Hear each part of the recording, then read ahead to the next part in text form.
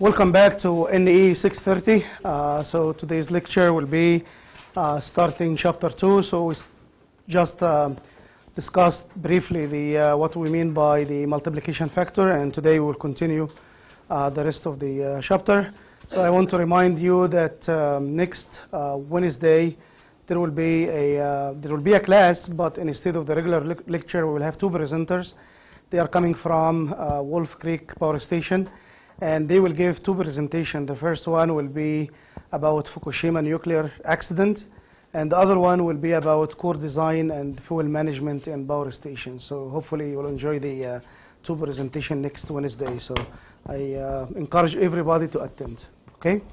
So let's continue.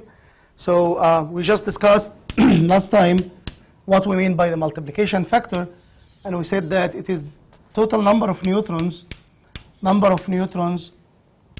in generation divided by the number of neutrons in generation n minus 1, which is the previous generation. In order to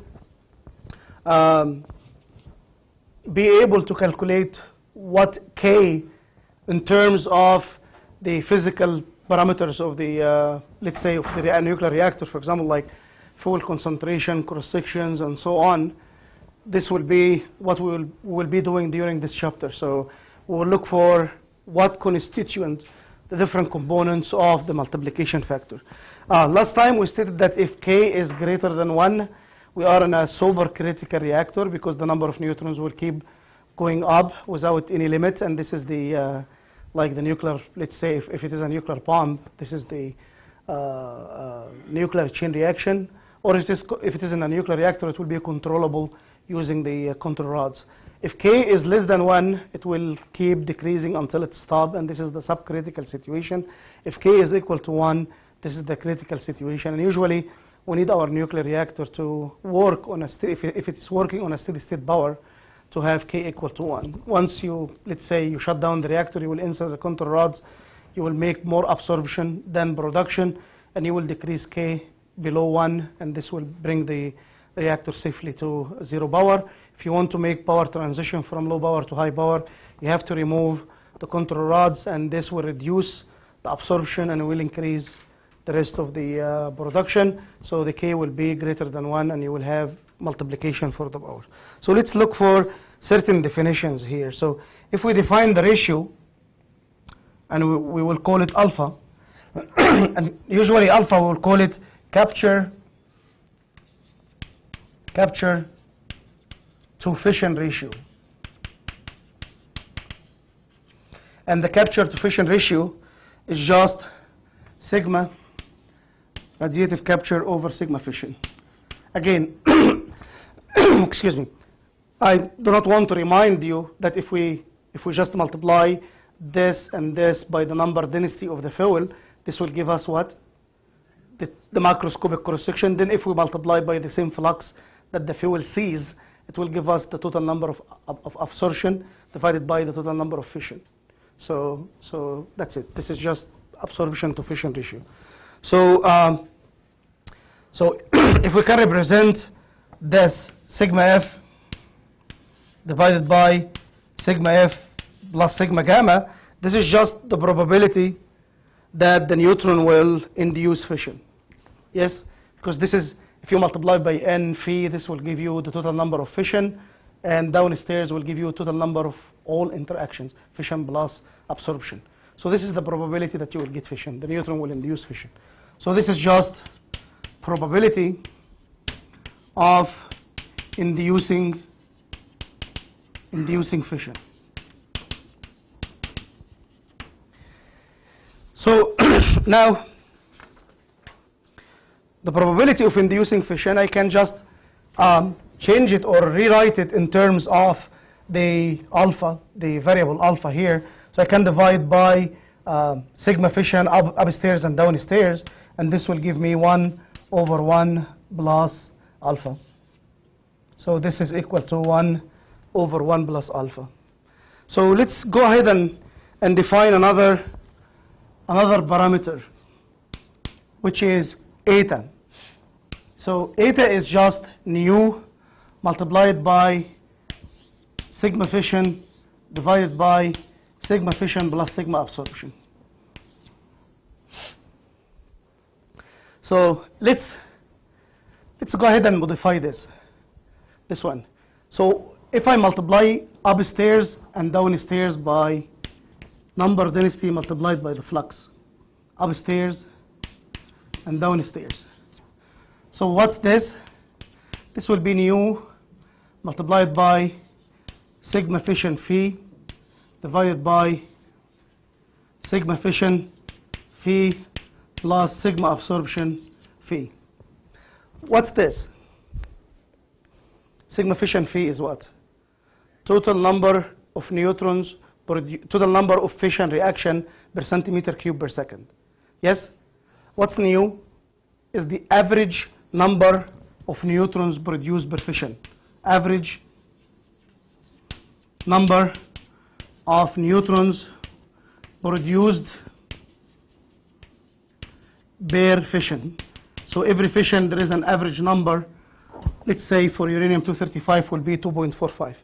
So this is the average number. So if you multiply the number of fissions, if you multiply it by the number of fissions, you multiply it by how many neutrons produced per fission. So this is the total number of neutrons produced per fission. Yes?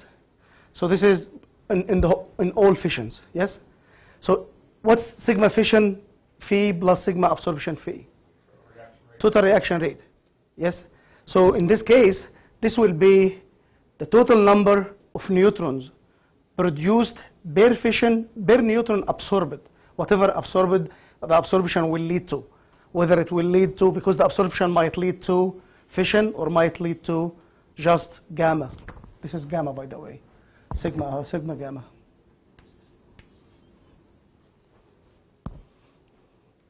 Okay? So whatever the absorption will lead to. Absorption is sigma fission plus sigma gamma. So this is sigma fission plus sigma gamma multiplied by phi. This quantity is just sigma absorption multiplied by phi. So this is the eta. The definition of eta is number of neutrons produced per fission per neutron absorbed in fuel. So for every neutron absorbed in fuel, how many neutrons you will produce from fission? Did you understand this? Okay.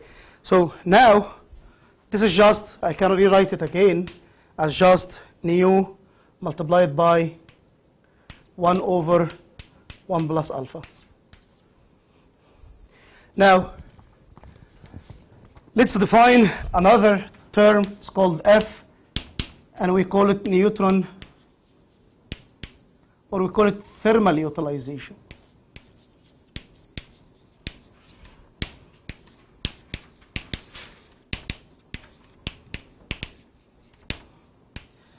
So let me remind you of something important here. This is the total number of neutrons produced per fission per neutron absorbed in the fuel. It's the neutron absorbed in the fuel, because the neutron might get absorbed in fuel like uranium-235 or uranium-238, for example, but it will not lead to fission. It will lead to just radiative capture. Because the first lecture when we show, or second lecture when we study the cross-section, I show you that the uranium-235 has fission cross-section and absorption cross-section. So it has a probability that it can absorb the neutron without inducing fission. There is a threshold usually for fission, but it's very, very small for uranium-235. But there is a probability that you will get absorbed in uranium-235 without inducing fission. So this is the number of neutrons produced in fission or per fission per neutron absorbed in the fuel. Now, if we define this parameter, this is the number of absorption in the fissile material or in the fuel. So F is just absorption in fuel divided by total absorption. which is absorption in fuel plus absorption in moderator plus structural material, and so on. So this is just the probability that the neutron will get absorbed in the fuel. Yes? Because if I make this sigma absorption in the fuel, F means fuel, divided by sigma absorption in the fuel plus sigma absorption in the moderator plus sigma absorption in the structural material. So if I multiply phi upstairs and phi downstairs, this will give me, so the probability, this is sigma absorption total. Total absorption everywhere. So this is how am I utilizing my absorption. If this number is very low, this means that not all the neutrons are absorbed in the fuel. They are absorbed somewhere else. So if you insert the control rods fully inside your reactor, what you will do? You add another term here, which is sigma absorption for control rods. Yes? So if you add sigma absorption here, this will increase the denominator and will reduce the whole fraction. So you are not utilizing the fuel. Yes? If you eliminate the control rods from your reactor, this means that you decrease this part and the whole fraction will increase again. So this is called thermal utilization. And this is at thermal, all the absorption is evaluated at thermal energy. This is why we call it thermal. So it's the thermal, because it is the cross section is more dominant in the thermal energy for the neutrons. So this shows me what percentage of neutrons getting absorbed or getting absorbed in the fuel compared to the rest of the absorbers inside the reactor. Okay? So I can write this as N for fuel multiplied by sigma for fuel. In the book, they write the fuel as fissile material. Okay? Because the fuel is uranium-235, for example. And this is N for fuel divided by sigma for fuel plus N others multiplied by sigma other. Other means anything else other than the fuel. Now, let me define now another quantity that I will call the fast fission factor, epsilon. And I will call it fast fission factor. So what's the fast fission factor? Excuse me. In the nuclear reactor, the neutrons will be emitted from the fission with a distribution of energy called chi distribution. This chi distribution will have up to, let's say, 5 or 10 million electron volts, and the cutoff at 100 kilo electron volt. Then it will start moderating until it reaches to 1 electron volt, which is the cutoff for the thermal energy. Once it reaches to the thermal energy, it will thermalize with the molecules of the moderator, whatever moderator you have. In this case, water. It will moderate with the, or thermalize with water molecules. And it will form a Maxwellian distribution. So usually, the main fission took place at thermal energy in this Maxwellian energy range. But there is still a probability, because the cross-section still has some value at high energies. So there is still probability that you will induce fast fission. And the probability is higher at the higher energies also for uranium-238, because uranium-238 can now at higher energy contribute to the fast fission. So the fast fission is just a factor that will give you total number of fissions, total number of fissions, both thermal at thermal energy plus at fast energy. Fast energy, it can come from uranium-235 also, or it can come from uranium-238. divided by total number of fissions at thermal energy alone. Total number of fissions. So what do you think? Is it greater than 1 or less than 1? Greater than 1.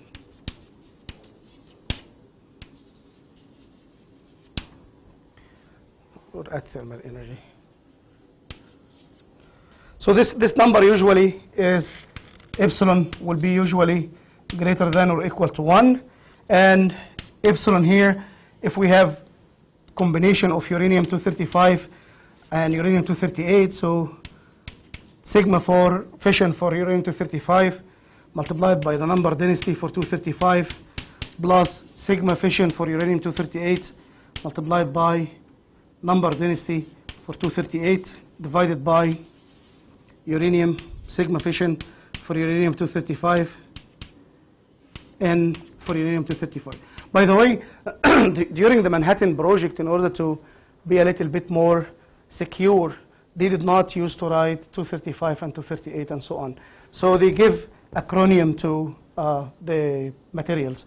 So if you have uranium 238 92, so they will take the first digit here in the tens of the atomic number, and they will take the last digit here also in the atomic mass number. This is the atomic number and this is atomic mass number, and they will call it 28. So whenever you will find anywhere in the book sigma 28, it means 238, uranium 200. Uranium 235, it is 25. So 25 is 235. Plutonium 94, 240. So if you find 40 come from 94 and 0 from 240. So this is plutonium to 240 and so on. So if you find in the book sigma 25 and N25 and sigma 28 and N28, this was the acronym that they adapt at Manhattan Project for the nuclear bomb. So now let's look at another important parameters in our nuclear reactor. So we studied 4 parameters so far. We studied alpha, eta, F, and epsilon. So now let's look for what we call resonance escape probability, P. Resonance escape probability.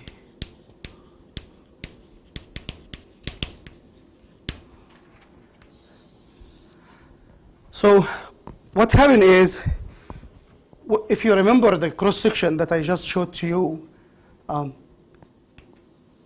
several lectures ago, if you look at the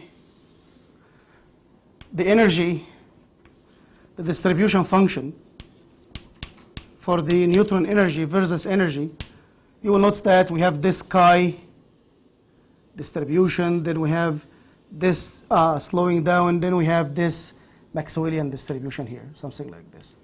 So this is the chi for the fast energy region, and then we have the epithermal. We call this epithermal, and it is 1 over E, the variation. Then this is the Maxwellian distribution. And usually the cutoff for the Maxwellian is 1 electron volt. The cutoff here is 100,000 electron volts. Now, look at, let's say, the cross-section for uranium-235, for example. You'll notice that the cross-section starts at something like around 1,000 bar. This is the cross-section as a function of energy versus energy. Then it goes like this. Then it has very intense unresolved resonance. Then it goes something like this. Okay? So let's say that this is sigma absorption for uranium-235 or something like, or sigma absorption for uranium-238. Let's assume sigma absorption for uranium-238. What happened is, if the neutron is here, born here at this energy, it will have single collision and then lose the energy up to here, another collision, lose the energy here, another collision, lose the energy here. So it has lots of collision until it reaches finally in the thermal energy and induce fission. But what will happen is, while the neutron loses energy and doing the moderation, because of the presence of uranium-238 in the fuel, definitely if the neutron will get in this very high absorption region, because this is a resonance absorber and the cross-section is very high, so there is a chance that the neutron will get absorbed and will not survive to the fission region or the thermal region to induce another fission. Yes? So we want, all what we want from the resonance escape probability is to be able to calculate what's the probability that the neutron will get outside the resonance region without being absorbed. Did you understand? So this is the resonance escape probability. So neutrons are emitted usually from fission with an average energy 1.98 MeV, nearly 2 MeV. While slowing down, there is a chance that the neutron will be absorbed in resonance, like the resonance for the uranium-238. So P is nothing more than, this is called resonance escape. So this is the probability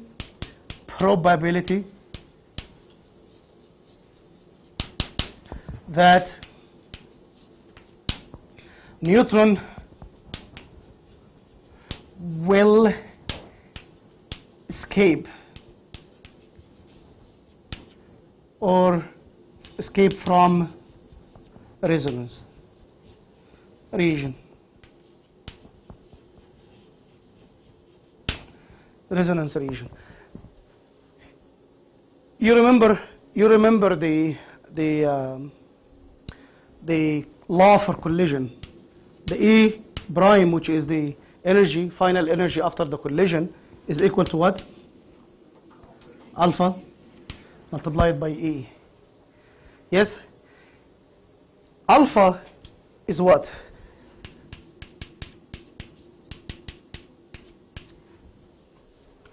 A minus 1 divided by A plus 1 all square. What does it mean? If alpha is very, very small, like hydrogen, there is hydrogenous material in the reactor. So only one single collision can bring the neutron energy from 2 MeV to 0. Just one collision. Because alpha is 1 minus 1 over 1 plus 1. But this is the minimum case. What's the minimum case? When the neutron will have a collision 180 degree, knock and bounce back. But if the collision is head-on collision and the neutron will move forward with angle 0, it might not lose anything. So there is still probability that you will lose all the energy or not all the energy at all. Yes? So if there is hydrogen presence in the reactor, the neutron will be here, maybe with single collision. Let's say the neutron is now here. Maybe with single collision with hydrogen, it will go outside. So if the moderator alpha is very, very small, like hydrogenous material or something like this, the number of collision that you will induce or you will have inside this resonance, we call this delta E resonance. So it's the resonance width. Let's say resonance, the whole resonance, let's say. So usually resonance width, if we call resonance width, it will be for only one single resonance. And this is full width at half maximum. But for right now, I am calling this resonance, the whole resonance region. If the neutron will have several collisions inside this resonance, there is a big probability that it will be absorbed. Because maybe you will get a collision here, and because this is just a probability. So there is a probability that you will be absorbed, and there is a probability that you will not be absorbed. So maybe you will not absorb it, and you will continue. So let's assume there is two situations. All this will be discussed later, in a later chapters in details. But let's assume that you will get here. So if you will get here, and your second collision will get you out, there is a high chance that you will not get absorbed. But let's assume that the moderator is such that you are doing several collisions inside the resonance. So if you escape the resonance here, you will not escape it here. If you escape it here, you will not escape it here. If you escape it here, you will not escape it here. So there is a big chance that you will be absorbed. And all this will be discussed later on when we discuss the neutron moderation without absorption and neutron moderation with absorption in the nuclear reactors. So did you understand what's the P, what's the resonance escape probability now? Okay, so let's define one more term so that we'll be able to build up all of those terms and build up our, or form our criticality factor K. This probability is called probability of non-leakage, and we call it non-leakage probability. What does it mean, non-leakage probability? Probability that the neutron, while slowing down from fast energy to thermal energy, will not leak from the system. Leak from the system, going out from the reactor core. It will not come back again. So this is probability that neutron will not leak out while moderation and slowing down. Because it is exactly the same like here. And instead the neutron is born here and it is slowing down, there is a chance that it will get absorbed in the what? In the resonance. And the other probability, it will leak out from the system. It will be, here is the fuel bins. Let's assume that those are the fuel bins. And surrounding the fuel bins is your moderator. So let's assume that you are here. You get out of fission, you make a couple of collisions inside the fuel. It does not reduce your energy much because the mass of the fuel is very high. Then you get to the moderator, you make several collisions. Then you leak out without inducing another fission. So you lose this neutron. Yes? You lose this neutron. While another one started here, gets several collisions, then come back to the fuel and induce fission. So this is this PNL. So PNL, I can write it as two forms, PNLF and PNLT, where this is the fast non-leakage probability, fast non-leakage probability, and this is the thermal non-leakage probability. What does it mean? It means your probability that you will not leak while you are in the fast energy region, and your probability that you will not leak while you are thermalizing with the fuel itself. Guys, did you get everything here? So let's do the final collection. Do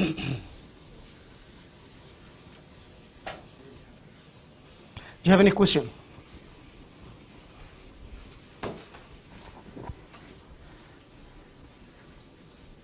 So what's K?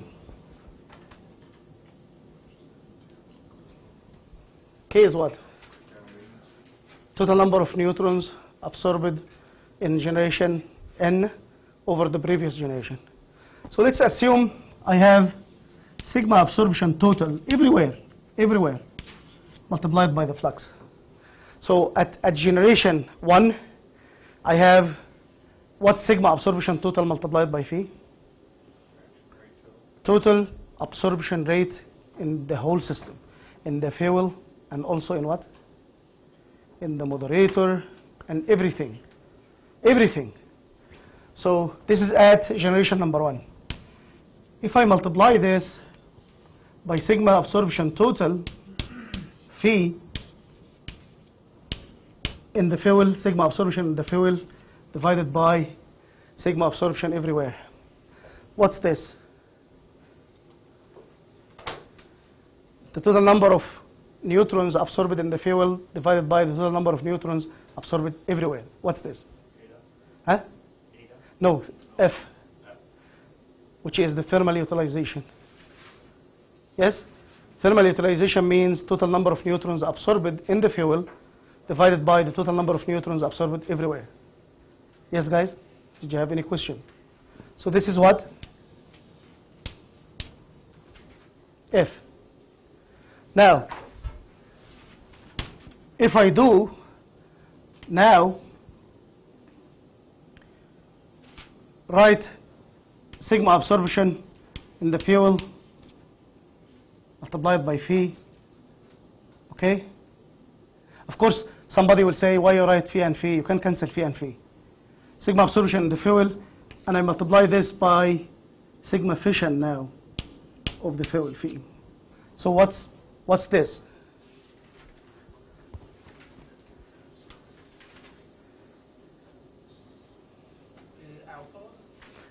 This is not eta. This is one of the definition, part of eta. Part of eta, yes? If I multiply this by nu, it will give me what? Eta. Yes? So if I but what's this? Huh? 1 over 1 plus alpha. It's a nu yeah, it's eta over nu. But let me ask you right now, what's this? If you clear this with this, yes, and you clear this with this will give you total number of fissions. Yes? Total number of fissions. If you multiply this by nu, this will give you what? Total number of neutrons produced per fission. Yes? Total. So what's this?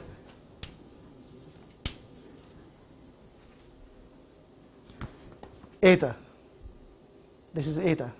Now, when I do sigma absorption, sigma fission in the fuel phi, I'm just saying that this number of fissions is just coming from the thermal fission. Yeah? But if I want to see how many neutrons are produced from thermal as well as fast, yes, I have to multiply by what? By sigma absorption, sigma fission in the fuel. In this case, it is 25 plus sigma absorption, sigma fission in the fuel. In this case, 28 divided by what? And here you multiply by phi and phi. Yes? Yes, guys? So what's this?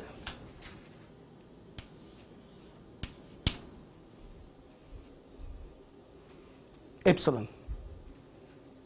Yes? So now look at this. Look at this. You are cascading. We started with total number of neutrons absorbed everywhere. If we multiply by this, we transform it. This will cancel with this, and this is the total number of neutrons absorbed only in what? In fuel. Yes?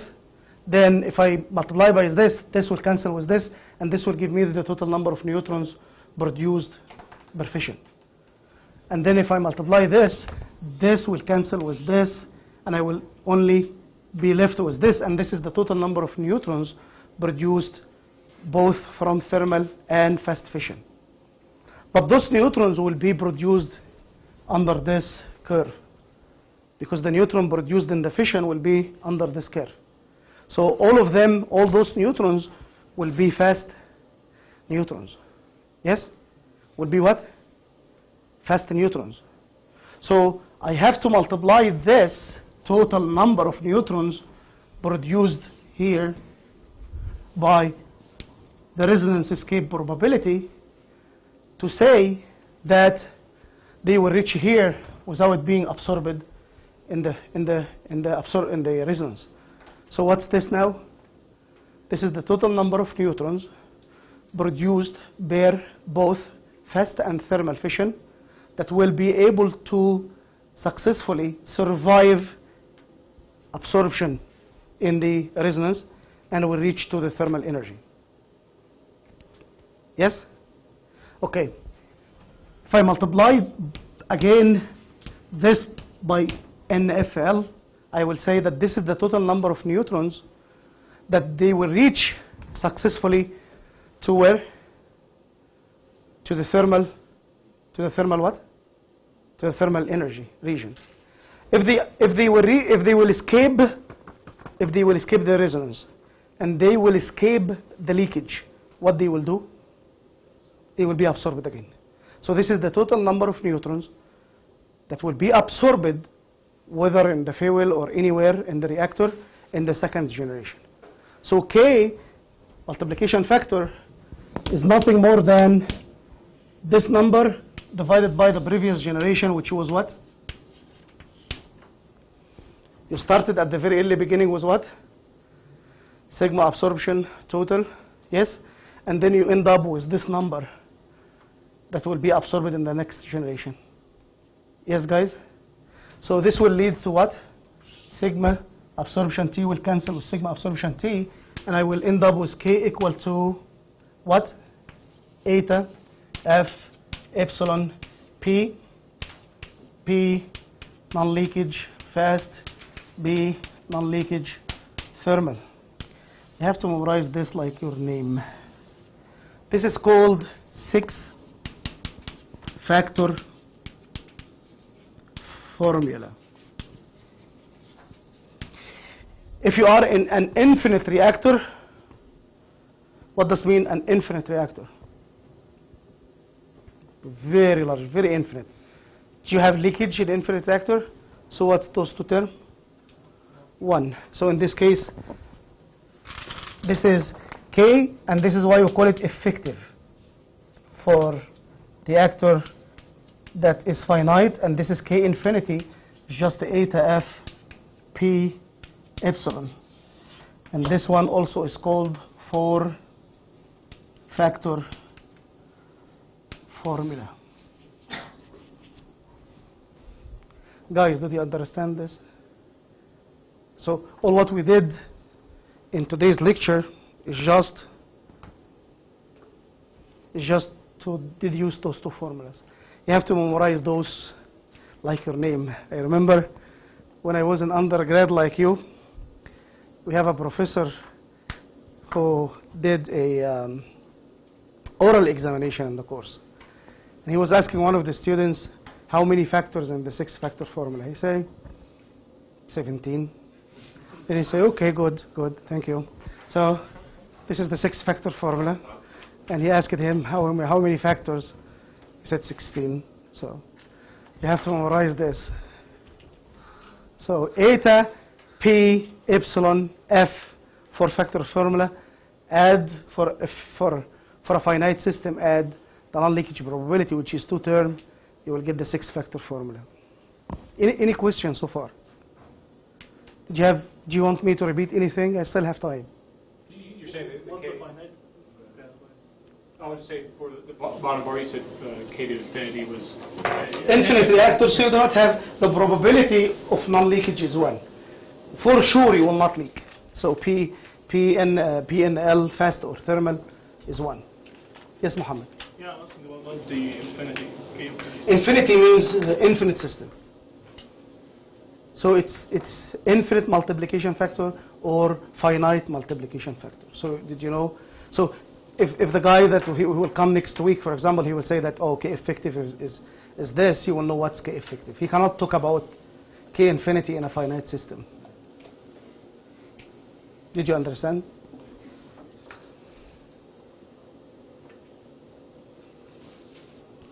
So maybe we give an example, then we will stop.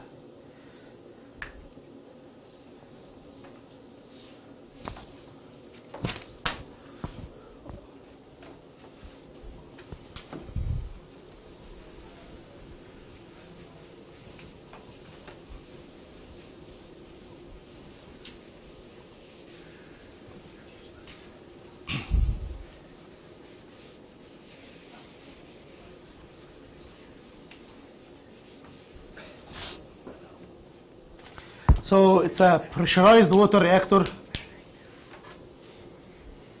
Eta is just 1.65 and F is just 0.71. So the thermal utilization is 71%. 71% of your neutrons will be absorbed in the fuel, and epsilon is just small number, 1.02. So 2% is produced in fast fission, and the resonance escape probability is just 87%.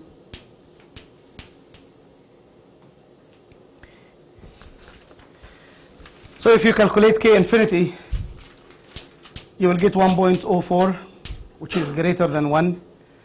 If you have, let's say, K non-leakage in the fast is equal to 97%, and the non-leakage in the thermal is almost 99%, almost 1.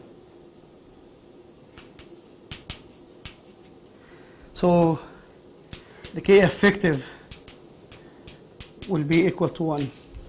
So if you multiply 1.04 by those two numbers, this will give you a K effective equal to 1. So for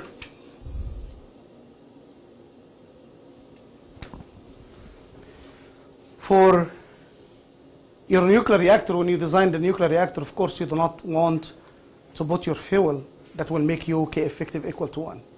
Why? Because once you run for a... Yeah, go ahead. It'll make you critical.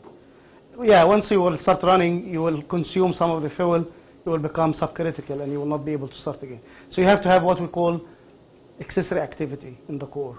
And the reactivity, we will define reactivity next time as rho equal to K minus 1 divided by K. And if K is greater than 0, which is positive, this is critical. This is when K is greater than 1.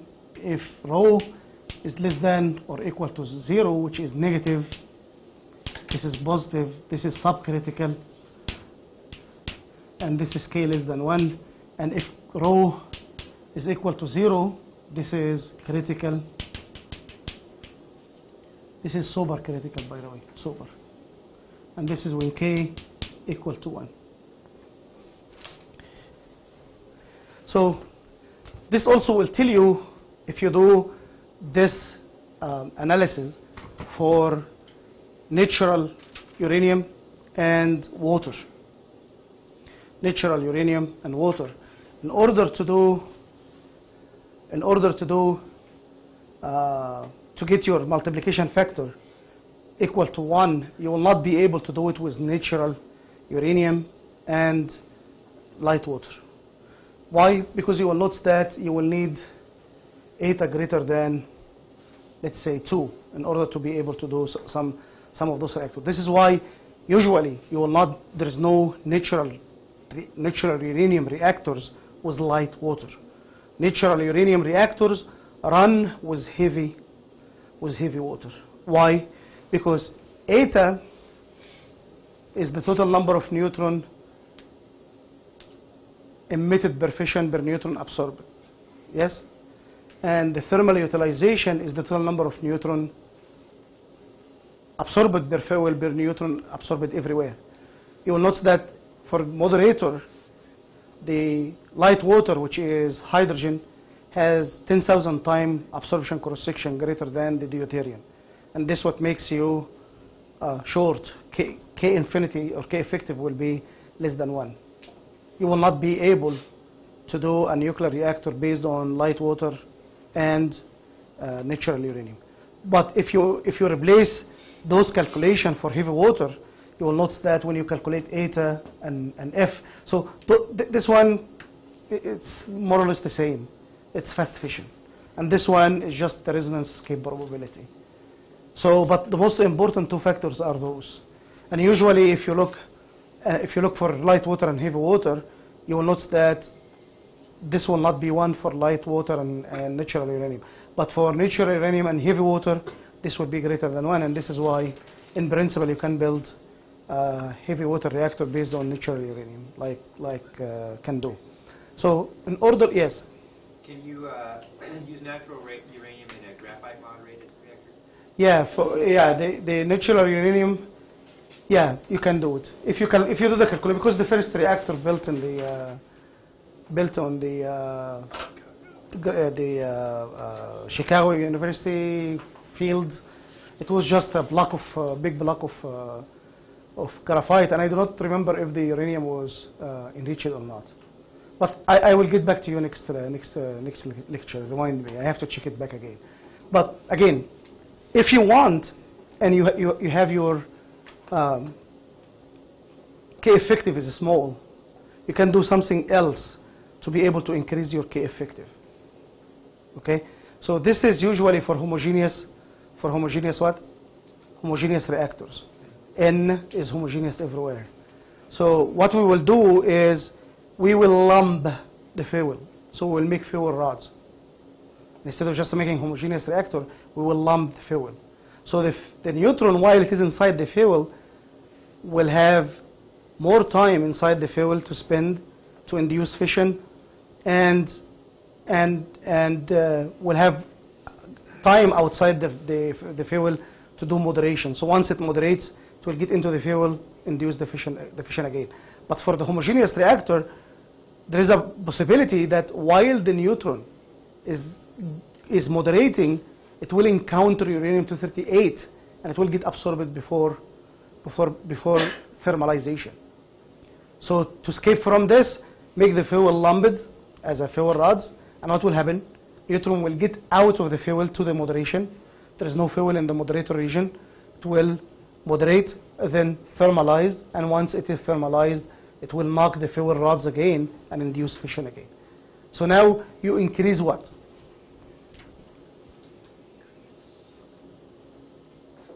By lumping the fuel. Increase P.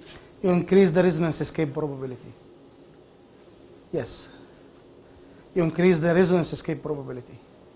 Because in this case, you lump the fuel, neutron gets out from the fuel to the moderator region. There is no absorption in the moderator region except if it is light water. It will be with hydrogen, which is not that good, not large compared to the uranium-238. So it will hang around with a couple of female hydrogen molecules until it gets to the thermal energy region. Then get back again to the fission and induce another fission. So this will increase the probability that it will escape being caught from the police, which is in this case, let's say uranium-238 is watching the neutron while it is hanging around in the reactor core. Did you understand? So this is called fuel lumping. I will stop here and continue next time the fuel lumping and get into the end of chapter 2. Thank you so much. Again, next week, I have to remind you that there is a presenter from Wolf Creek Nuclear Station. That's in here. Here.